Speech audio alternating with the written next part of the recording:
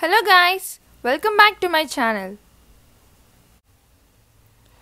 Welcome to the third trimester. The third trimester starts about 28 weeks and lasts until the birth.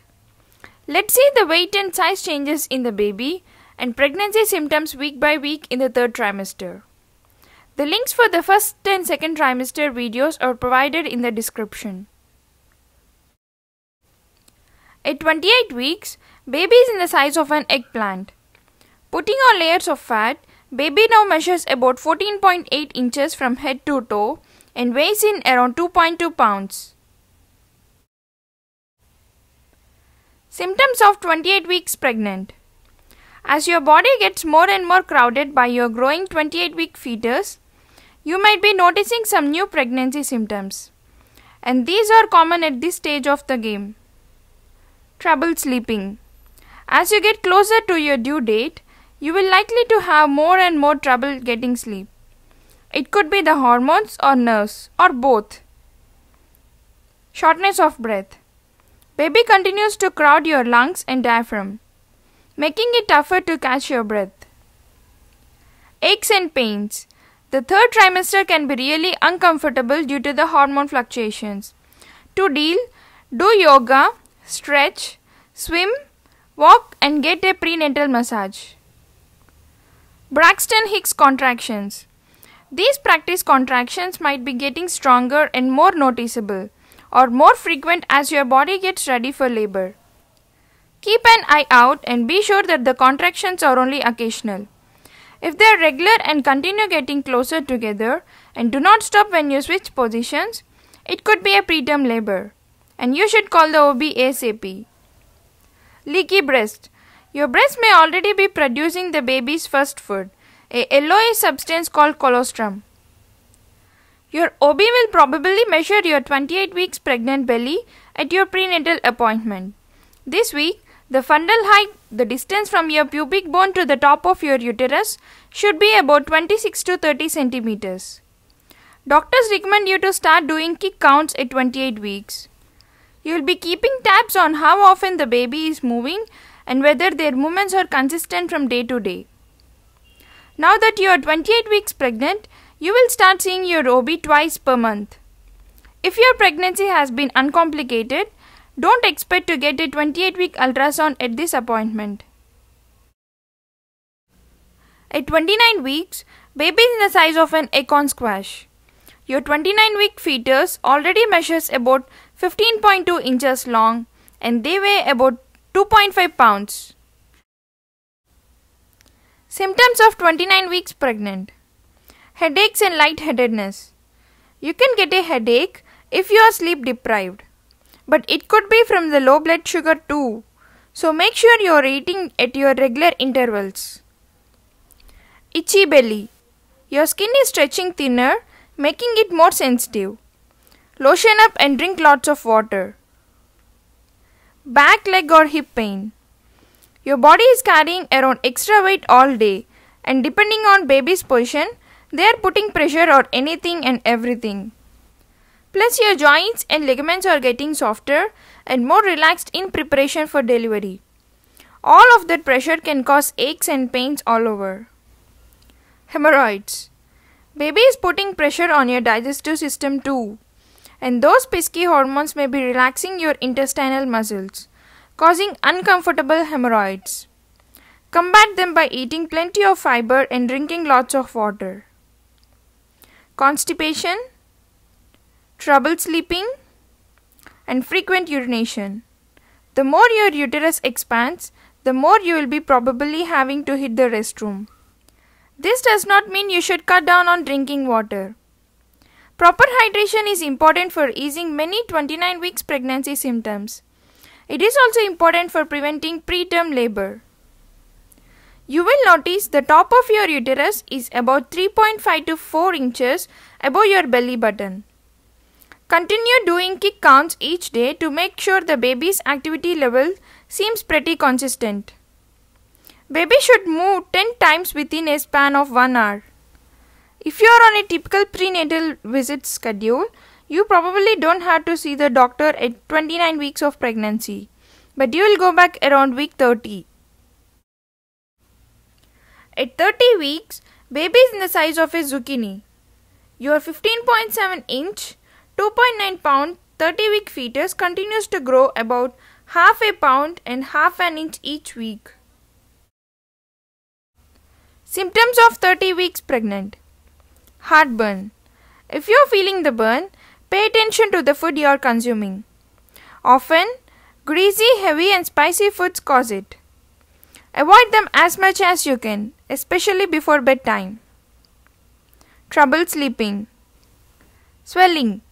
A little puffiness is to be expected and will typically go down if you put your feet up for a while. Just know that the sudden or severe swelling can be a sign of a problem. General discomfort.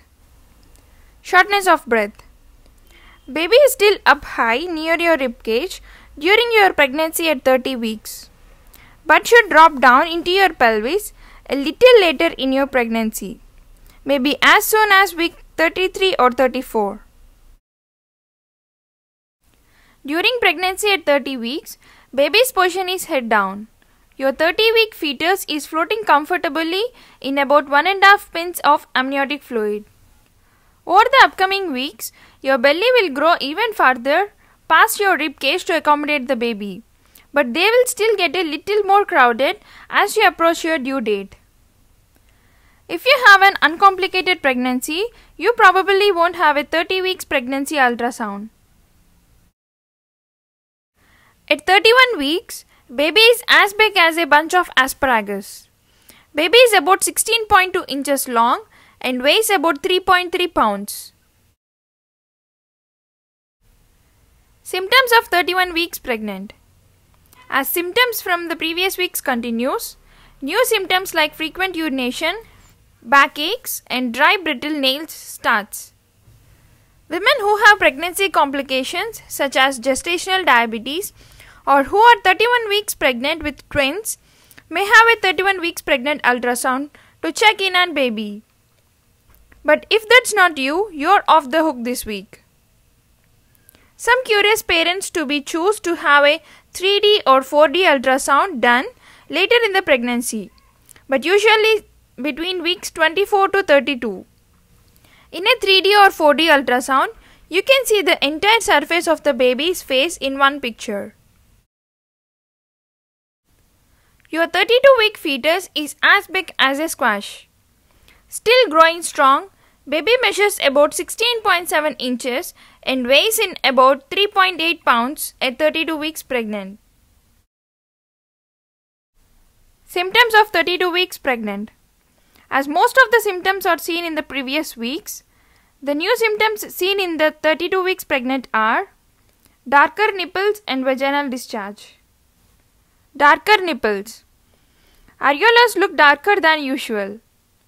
The exact reason is unknown, but one theory is that they darken so the baby can see them better for breastfeeding. Vaginal discharge. The increased discharge is your body's way of preparing for the delivery. It prevents infection down there. Keep your eye out for the mucus plug. This thick substance covers the cervix until a few days before labor, when your body expels it. Another thing to keep an eye on, the discharge that seems more like a watery liquid. If you are having a constant flow that's more like water than discharge, your water might be broken, causing a slow leak. If that's the case, call the OB and get to the hospital stat. Sometime between now and around week 34, baby will drop from up near your ribs to down near your pelvis, where they will hang out in a head down position until delivery. When this happens, you may notice you suddenly go from carrying high to carrying low. You probably won't have a 32 weeks pregnant ultrasound unless you have any pregnancy complications. At 33 weeks, the fetus is as big as a head of celery. They weigh about 4.2 pounds and measures about 17.2 inches. Symptoms of 33 weeks pregnant. Overheating, and this is due to the increased metabolic rate. Headaches. Hormones fluctuating at 33 weeks can cause headaches. shortness of breath, forgetfulness and clumsiness. This is an unproven phenomena also known as baby brain. A 33 weeks pregnant ultrasound might be done as a part of a biophysical profile. This test is done in the third trimester for the high-risk patients and after 40 weeks for the women who go past their due dates. The ultrasound will gauge your 33-week fetal movements, breathing, muscle tone and amount of amniotic fluid. The other part of the biophysical profile, the non-stress test, will measure how the baby's heart rate changes when they move or you have contractions. At 34 weeks, fetus is in the size of a butternut squash. Baby weighs in about 4.7 pounds and measures about 17.7 inches. Symptoms of 34 weeks pregnant. New symptoms like blurry vision, fatigue and abdominal pressure starts. Blurry vision. A combination of hormones, fluid buildup and lack of sleep may make your vision seem a little off. Sometimes it's just a normal temporary pregnancy symptom. But if your blurry vision is accompanied by swelling, headache, rapid weight gain, it could be a sign of preeclampsia. Fatigue. It's exhausting carrying around all that extra weight. Abdominal pressure. As baby prepares for arrival and settles down lower, you might feel pressure in your pelvis and even more frequent urination. At 35 weeks, the fetus is as big as a pineapple. The fetus measures about 18.2 inches from head to toe heel and weighs about 5.3 pounds. The symptoms of 35 weeks pregnant are similar to the previous weeks. Water breaking, painful and regular contractions are the actual signs of labor. At 36 weeks, the fetus is as big as a papaya, measuring about 18.7 inches from crown to heel and weighing about 5.8 pounds. Symptoms of 36 weeks pregnant. Better ability to breathe. As baby descends into your pelvis, your lungs will have more space and you will be able to breathe more deeply. Pelvic discomfort. As baby descends down, putting more pressure on your pelvis. Trouble sleeping. Heartburn. Swollen ankles and feet. Changes in vaginal discharge. At 36 weeks pregnant, discharge may increase as your body gets ready itself for birth. But look out for the watery discharge, blood or mucus-like or blood-tinged discharge, which could be a mucus plug. Losing the mucus plug is a sign that the labor is very near. Braxton Hicks contractions. At your week 36 prenatal appointment, your OB may check for the baby's position. At this point, baby should already be in the head-down position. If not, they are considered breech. There is a chance that the baby will turn naturally, or your OB may want to do a version procedure for the breech baby. A version is an attempt to turn the baby by pushing or lifting your pregnant belly. It's a low-risk procedure and it works more than half of the time. You will have a 36-week pregnant ultrasound so that the doctor can clearly see the baby's position and the location of the placenta. Ultrasound will also be used during the procedure to guide the doctor's movements. The baby's heart rate will be monitored before and after and possibly even during the version to make sure all seems well. You will get a Group B strep test around week 36 of your pregnancy. This is a test to see if you have a common bacterium called Group B strep in your body. If you do, you might not even notice it, or it may cause a problem such as UTI. For baby though, the bacteria could cause more severe problems and could even be life-threatening. About 10 to 30% of pregnant women test positive for Group B. You will need an antibiotic drip during the labor to significantly reduce the chance of transmitting the bacteria to the baby. At 37 weeks, the fetus is in the size of a head of romaine lettuce. The baby measures about 19.1 inches and weighs about 6.3 pounds. Symptoms of 37 weeks pregnant: heartburn, spotting. A little bit of spotting is normal at week 37 of pregnancy. Stretch marks. New stretch marks might appear on your 37 weeks pregnant belly. Abdominal pressure, trouble sleeping, contractions. At 37 weeks, cramping or contractions are to be expected. After all, you are going to have a baby soon. Nausea. You will go into the labor soon if you notice these symptoms of labor at 37 weeks, and those include mucus plug or bloody show, nausea, diarrhea. And these are the signs that the labor is here, and those include water breaking, regular contractions and back pain. A 37-week ultrasound might be performed as a part of biophysical profile. The profile is designed to gauge baby's well-being using the ultrasound and the results of a non-stress test. At 38 weeks, the fetus is as big as a winter melon. The baby is about 19.6 inches long and their head is about the same circumference as their abdomen. The average baby weight is about 6.8 pounds. At 38 weeks, a new symptom, anxiety, starts.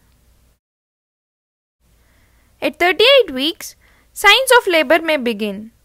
Some early signs you will go into a labor soon include mucus plug or bloody show, diarrhea, nausea, contractions, back pain, and water breaking.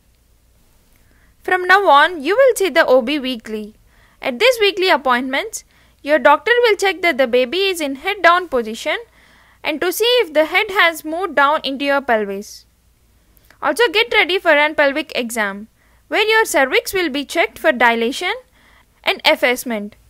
Both signs your body is readying for the labor. At 39 weeks, the fetus is as big as a pumpkin. Your 39-week fetus measures about 20 inches long and weighs about 7.3 pounds. Symptoms of 39 weeks pregnant. Other than Braxton Hicks contractions and pelvic pressure, some other symptoms starts, and those includes lightning crotch. Because baby is so low, their movements can hit some sensitive nerves, giving you sharp sensation in your pelvis and vagina. Urge to nest. And mucus plug and bloody show. Water breaking and regular contractions are the signs of labor. At 40 weeks, the fetus is in the size of a watermelon. The average full-term 40-week fetus measures about 20.2 inches from crown to heel and weighs about 7.6 pounds. The symptoms of the 40 weeks pregnant is same as the previous weeks.